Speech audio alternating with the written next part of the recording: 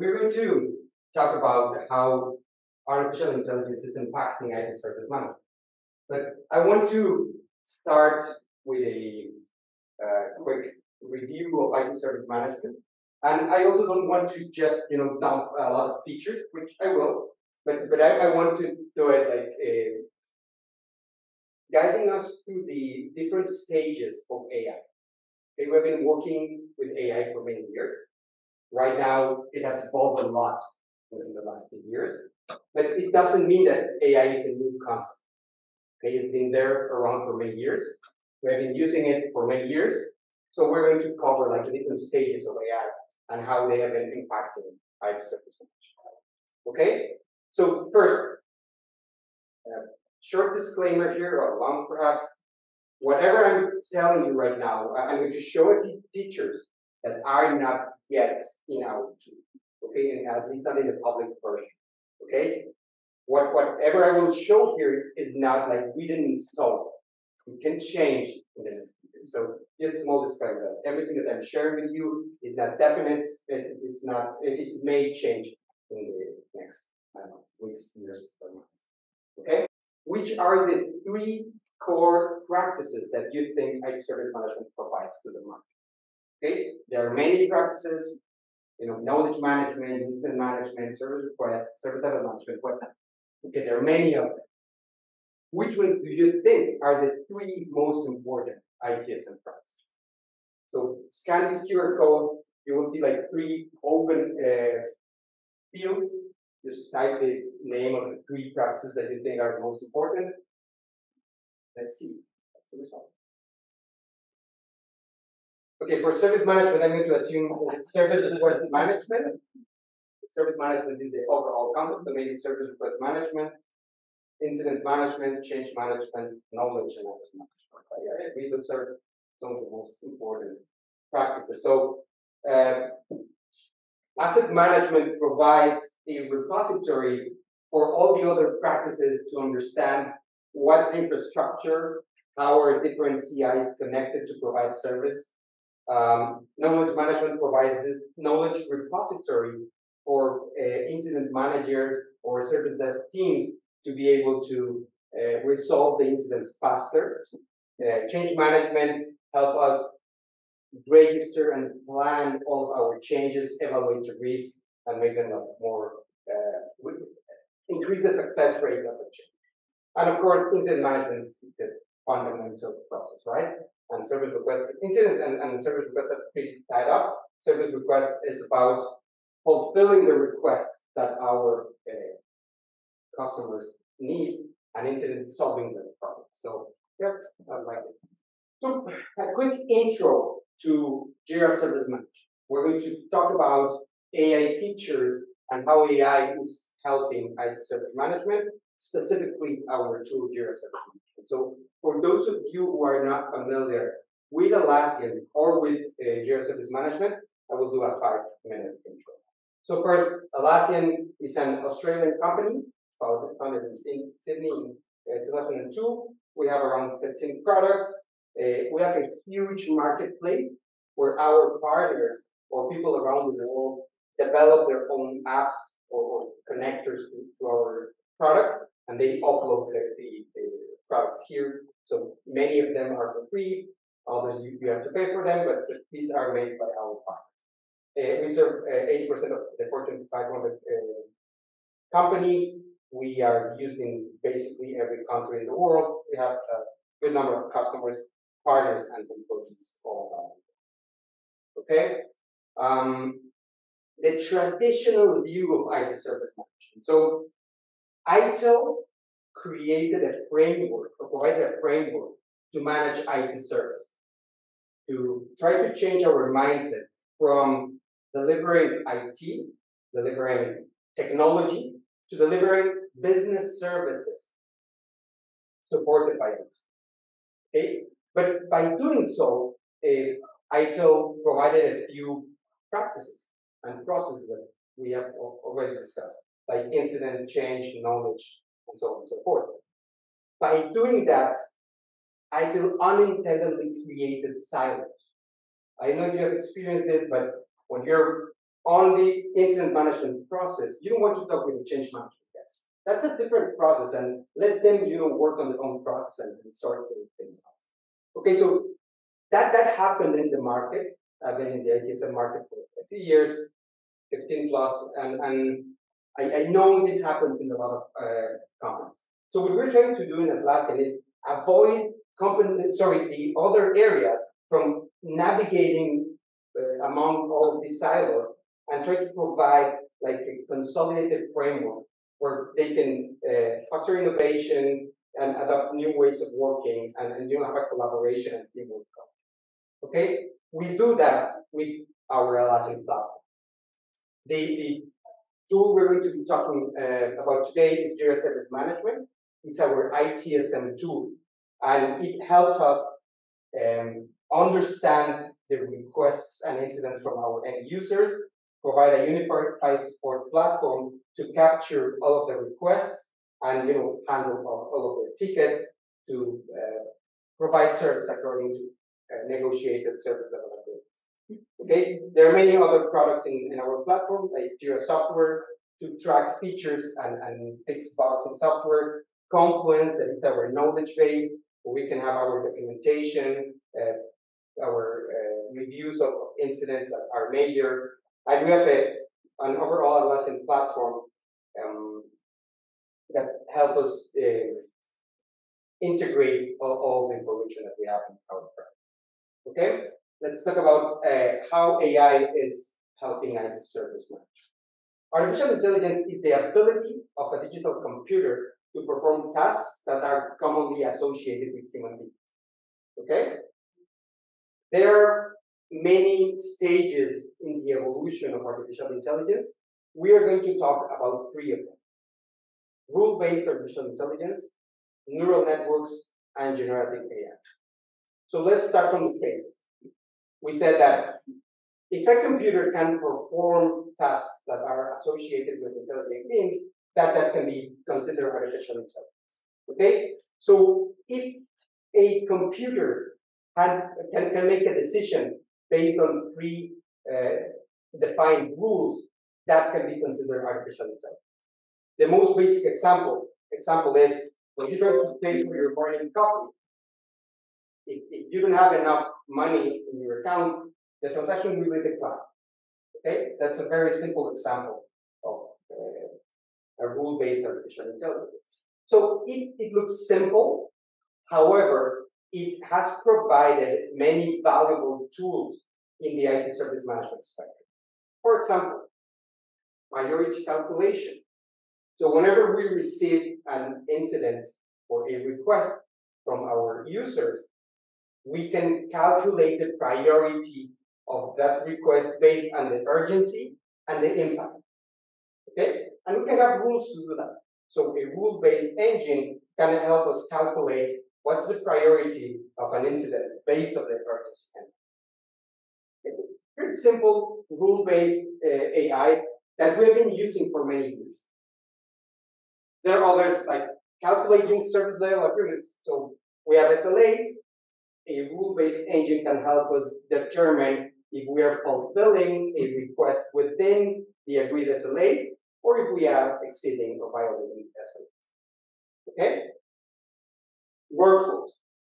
This is something that we've been using in ITSM tools for many years, and it's rule-based as well.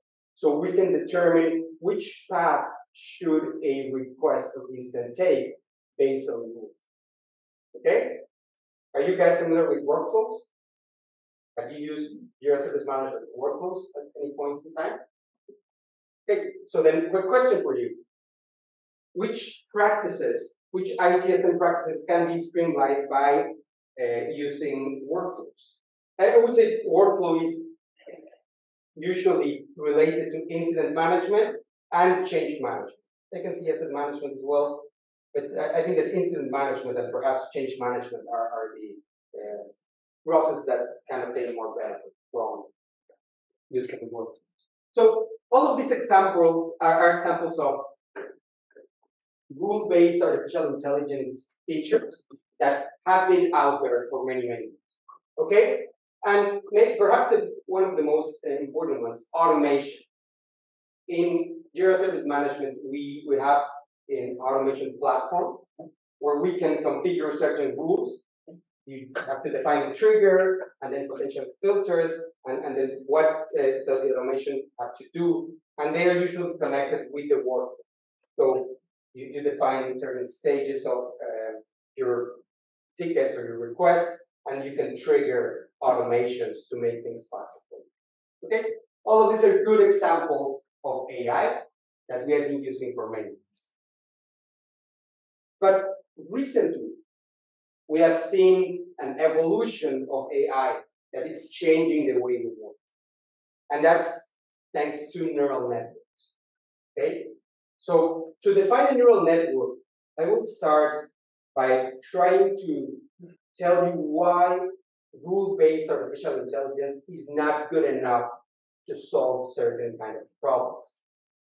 For example, if you want to explain to a computer that this is a dog, what should you do? What are the rules that a computer can analyze to determine that this is a dog? Any ideas? Reinforced learning. Sorry? Reinforced learning. You reinforce learning? Reinforced learning, we tell this. Yep. And then you do over. But if you try to put the rules, so what are the rules to define that this is a dog? The eyes, the fur. That has fur, that has snout, that has 2 eyes, 4 legs. So try to define the rules. It's not very easy. But let's say you do. Okay, you have defined all the rules to tell that this is a dog. Then if you show to the computer this picture, will the computer think it's a dog? Yeah. I have to go. Okay? And then you start defining the rules. Okay, this is not a dog, this is a cat. Because it has, pointy ears and maybe the whiskers are longer, the legs are longer. And once you define all the rules, then you dump this picture. Will it think it's a dog or a cat or who knows? Right? So when you have that kind of a problem, it's not easy to solve it by rules. Okay? So how do you solve it? Well, you teach the computer the way we learn as kids. Okay? We learn that was a dog because we saw a dog once, and then we saw a different one, and then we saw a different one, and we know that was a wow wow, right? And then eventually we distinguish the wow wow versus a meow meow because they look different without actually understanding the rules, but understanding what? The pattern. The patterns. Okay? There are certain patterns in things that help us as people understand the difference between a dog and a cat and a Star Wars character. Okay? Patterns. So neural networks are algorithms that allow computers to recognize patterns to solve common problems. Okay? Some of the top applications that we have seen worldwide in the use of neural networks are image recognition. Computers, and you see it every day on your phone. Okay, you take pictures, and now your phone's subject to, hey, I've seen this person many times. Do you want to put a name on that person so I can find all the pictures from that person? Okay, that's done by using neural networks to recognize patterns. And it's just a bunch of statistical algorithms that can analyze patterns in language, in text, in words, or in pictures. A neural network has 3 basic layers. It's maybe a little bit technical, but you have an input layer that is the place that you use either to train the neural network, because the neural network will learn by analyzing data. Okay, the more data it analyzes, the more it will learn. Okay, and then it has a hidden layer that is a bunch of statistical algorithms that calculate probabilities and understand the patterns within that data. And based on the analysis of what you put in the input layer and the algorithms, it will give you a percentage of certainty of that being a dog or not. Okay, that's pretty much how neural networks work.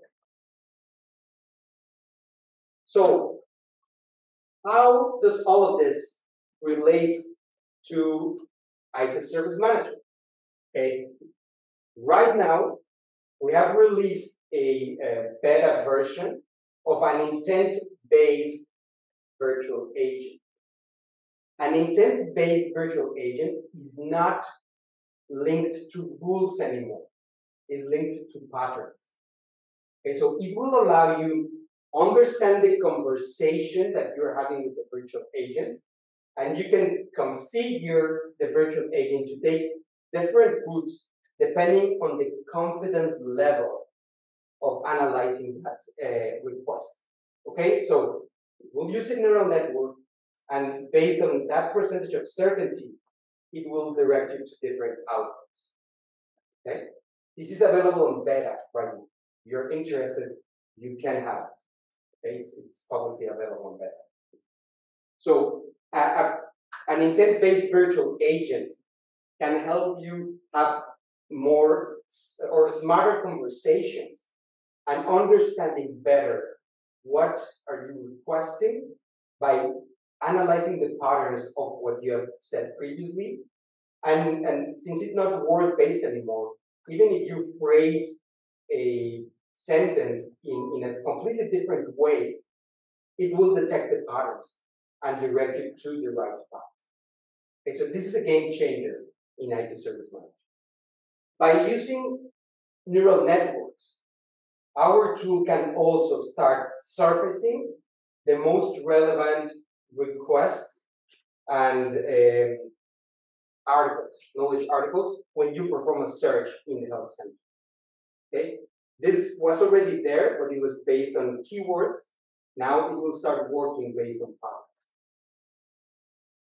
The same for knowledge articles. When an agent is solving an incident or is analyzing the impact of a change, they will be able to see the most relevant knowledge articles based on that pattern analysis of the incident itself.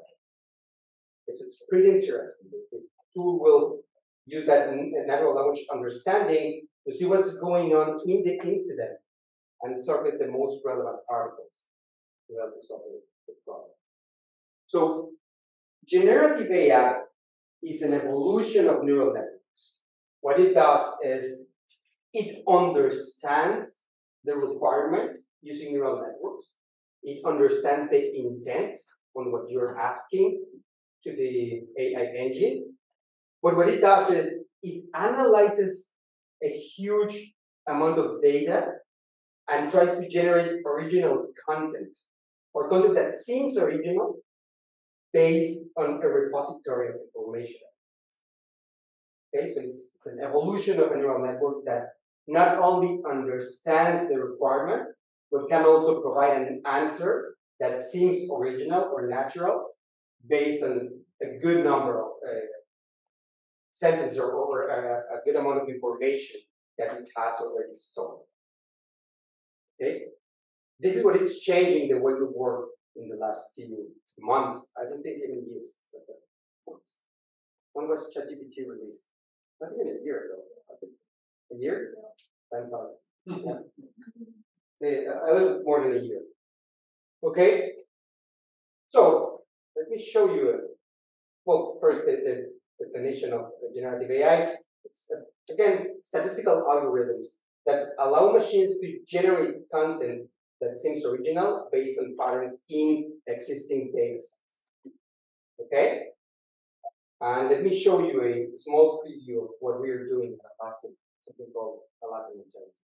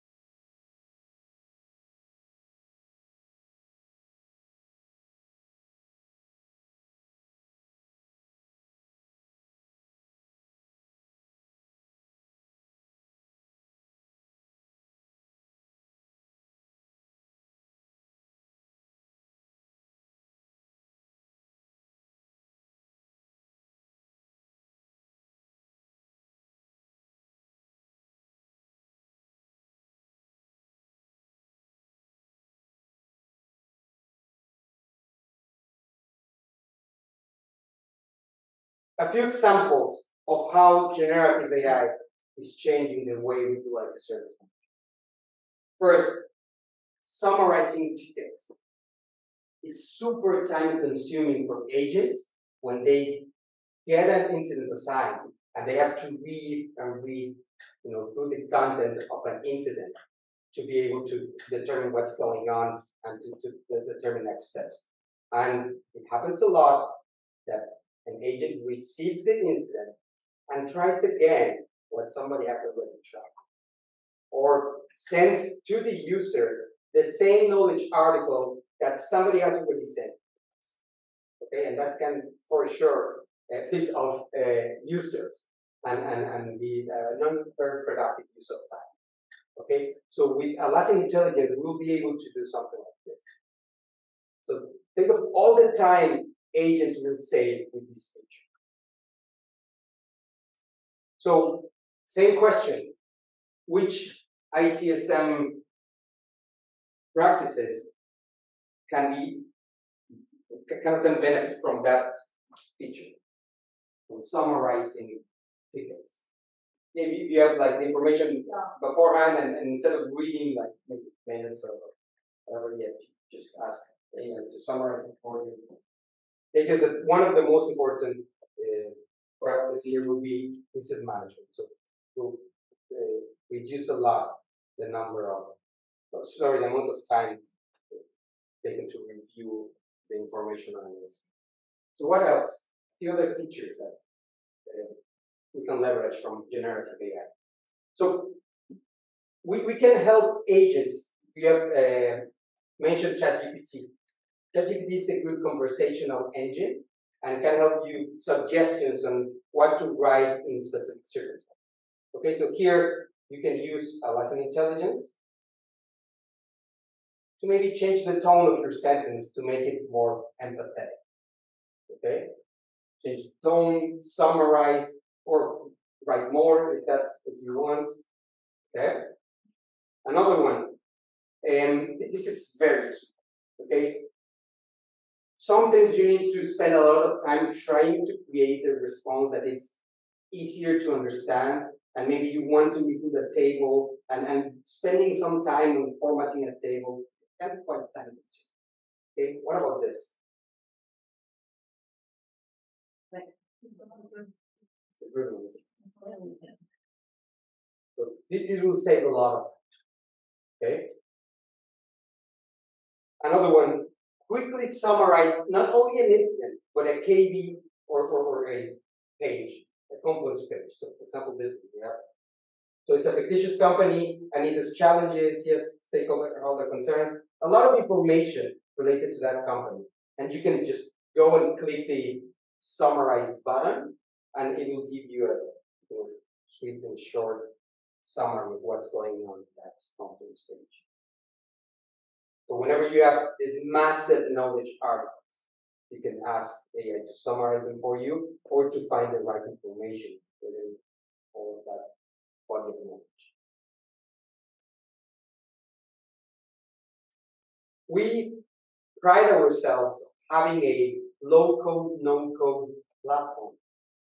However, when you have to learn JQL, are you guys familiar with JQL? It seems a lot like coding, doesn't it? So, yeah, what if we could get rid of JQL? Well, we have this.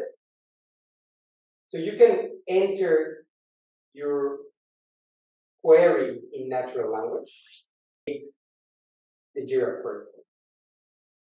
You're not getting rid of it entirely, but it will save a lot of time. Now you can only fine-tune that query to obtain the expected result.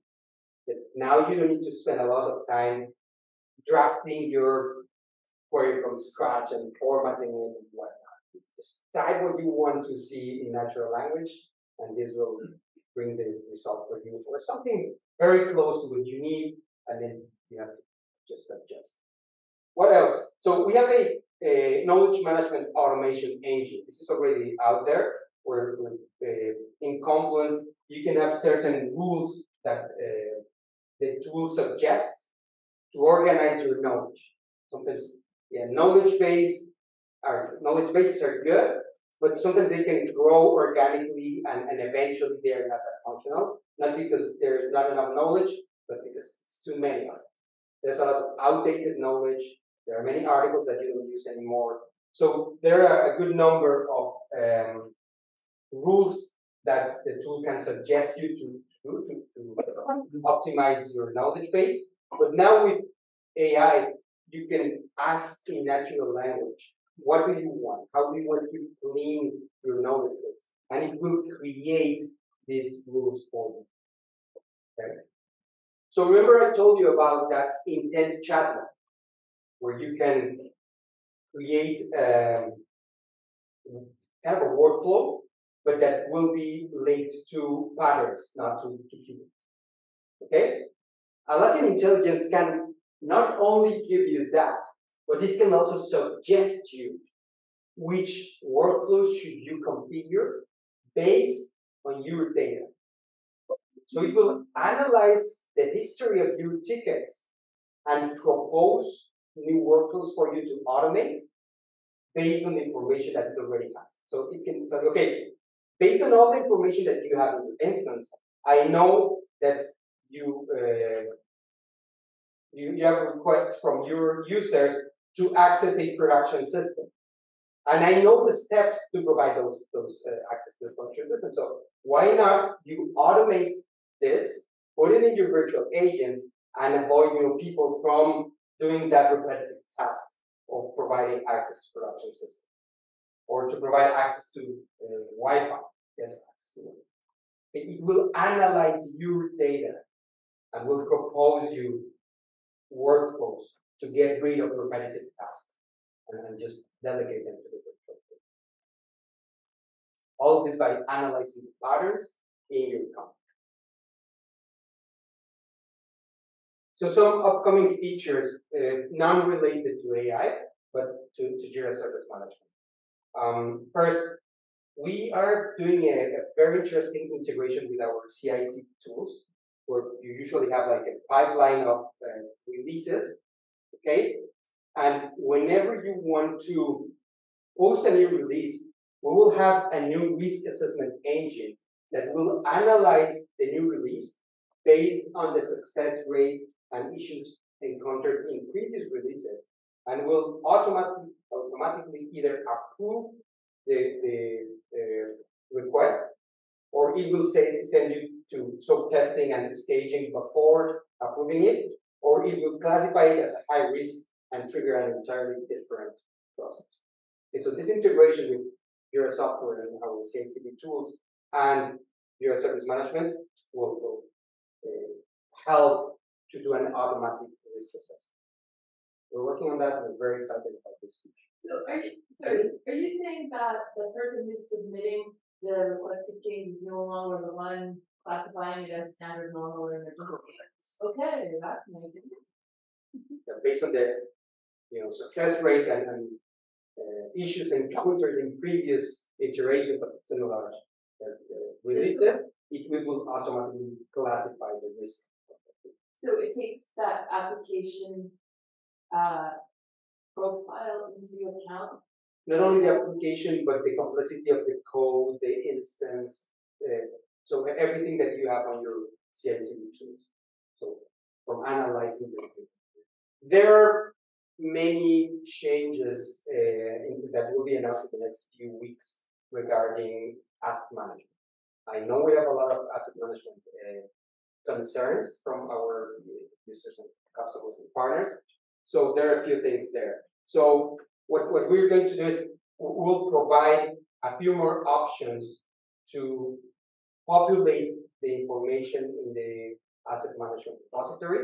So either by using discovery, integrating with third-party apps, or by import. We'll provide many mechanisms to do this.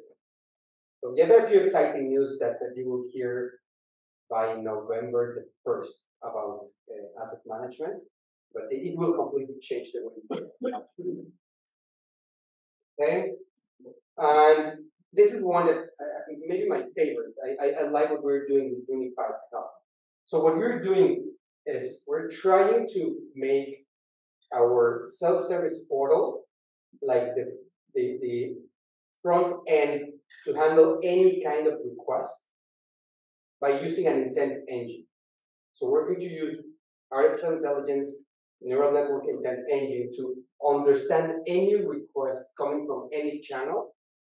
And also, we're going to be able to direct those requests not only to Jira Service Management, but any other tool like Office 365, Trello, Workday, Google Forms, or even ServiceNow.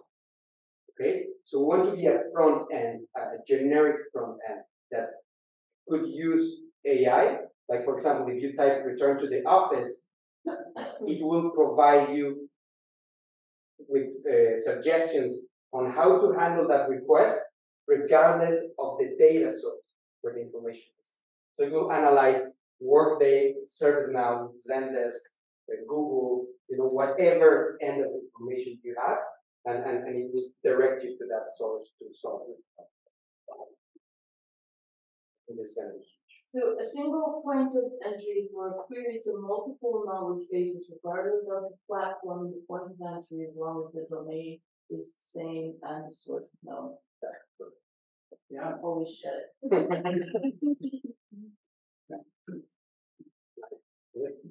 So, still work in progress.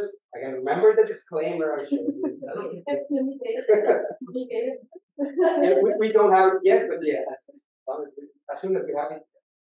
And then, in terms of the help center, we're working a lot to improve the help center, and the idea is to use that help center to be able to, for example, do single sign-on. Right now, we know that it's a problem when you have external customers that don't have a Jira user to raise a ticket. Is not possible. So we're working on that to add. We'll also be able to provide customer context.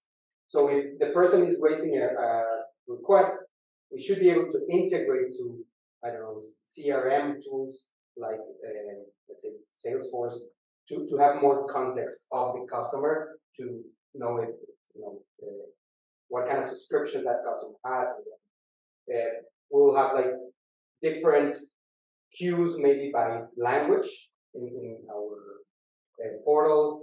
We will be able to customize the SLA a bit more to provide single sign-on. So we are working a lot to make this portal more useful and also more customizable. We have had a lot of feedback from partners and customers about how our portal is not very flexible. So this is a work in progress. So expect many changes.